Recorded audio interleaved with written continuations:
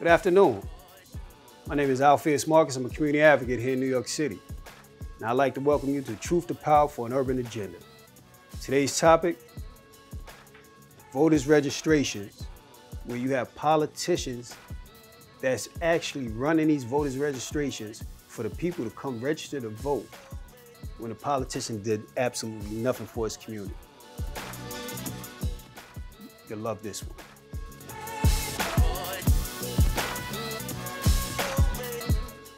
So, over the weekend, you had a lot of people going around registering people to vote. And what I found kind of like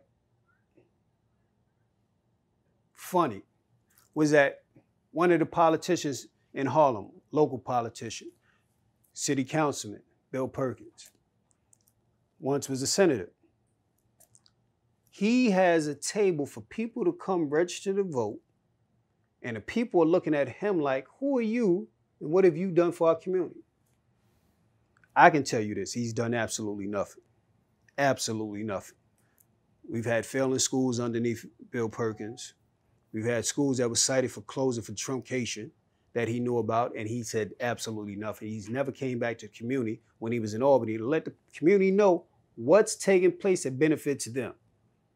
So if he wasn't willing to do that then, and the people seen as a result of him being in office, nothing. You can imagine how many other politicians we have that's getting away with the same rhetoric. So, again, we got registered tables. He's out there and he's, welcoming people, and people are looking and they're saying, why should I register when he doesn't do anything for me? And you can imagine the response. Oh, well, you should register because we're trying to get Trump out of office. Can you get that? We have a politician sitting right here at a voters registration table that does nothing for the community, but their objective is to get Trump out of office. How does that work? We're willing to get a president out of office who does absolutely nothing for us, for a city councilman or assemblyman or a senator to sit up there and have done nothing. Who should we really be voting for? Now, you heard me speak about this thousands of times. Our votes do not count for presidency. We should be focusing on all the lawmakers. And just so happened, on a county level, see how I'm breaking this down for you? Your city councilman on a county level qualifies as a lawmaker because they make rules and regulations that affect the county, right? County laws. That's what they make up. They haven't done anything. If you look at your communities, especially within urban communities, there's no programs for the kids. There's no services for the kids. Everything is designed for incarceration, right? And the future of incarceration of our children within the urban communities. When you look at NYCHA, our city councilmen are responsible because that's a city agency. And the mismanagement of NYCHA and the funding and the people that vote. Within the city of New York, you have only nearly 600,000 residents living in NYCHA who live in horrendous conditions. But yet, the city councilmen want to come around only for election for you to come vote for them. And then you wonder why voter turnout is so low. Who do they trust? You have some programs or some, issues within city agencies that affect the communities that no one is really willing to talk about. I'll give a classic example. Corey Johnson. Within his district, some of his constituents have come to his office for help, and he's been essentially a non-factor. But he wants you to vote for him for mayor.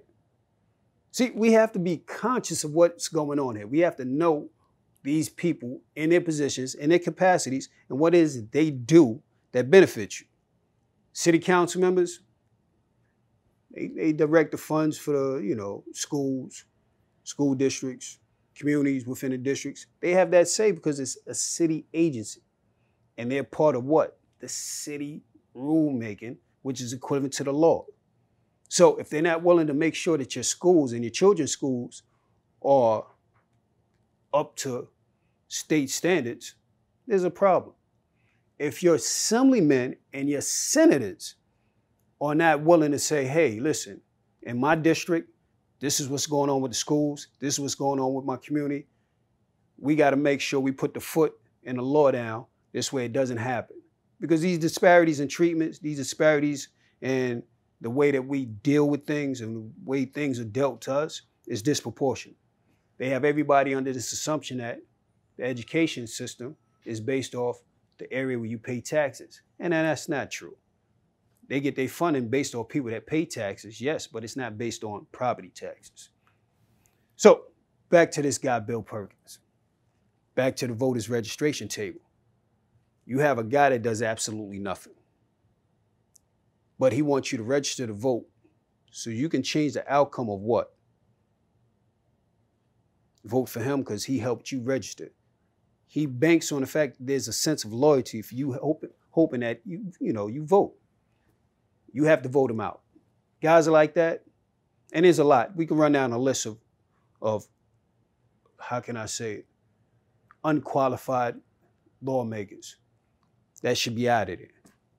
We can go from the Bronx. We can go from Karina Reyes. We can go from, I hate doing this because I like this individual, but then again, it's like, no, I'm not going to say his name. I'm going to give him a break this time, just this time. But when we look at the state senators here in Harlem, we have Brian Benjamin, who does absolutely nothing. I liked him when he was on the community board. You have Inez Dickinson. What has she done? She's done absolutely nothing for the communities. You have Eastside. Robert Rodriguez is okay so far from what I've seen.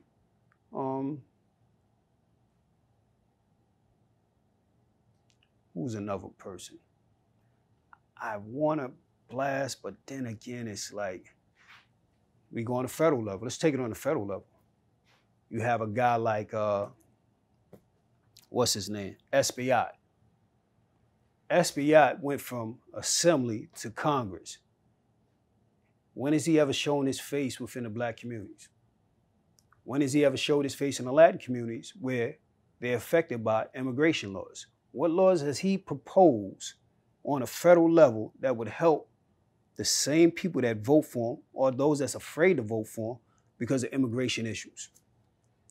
I remember having the same conversation with AOC, and a lot of people love AOC, but don't even know why they like AOC. They feel that they can relate to her. She's the perfect person because she did the bartending and she was a regular Joe that just happened to make it. Regular Jane, excuse me, and happened to make it. But what has she done when she's made it? She's done absolutely nothing. She hasn't proposed any bills. And if you like, you can look these things up. Look them up. Look at what bills affect your community, how and who it was that proposed them. Look at the issues that take place within your communities, right? And see if they have actually proposed any legislation that would help enhance the quality of living within your community, from schools to socioeconomics. See what's going on, because if you're not doing that, then you're voting because somebody else has a controlled agenda, and it's through controlled conditioning. Similar to the marketing skills that Coca-Cola once used, where you went to the movie theater and you're watching the screen and a Coca-Cola flies right past without your eyes seeing it, but your subconscious catches it. The same thing that we go through even to today. It's evolved, but it's just gotten better because it's the name that you see all the time that you're affiliated with. I see this name. I don't know what they do, but I see the name all the time. So they must be doing something right. You got to start questioning that.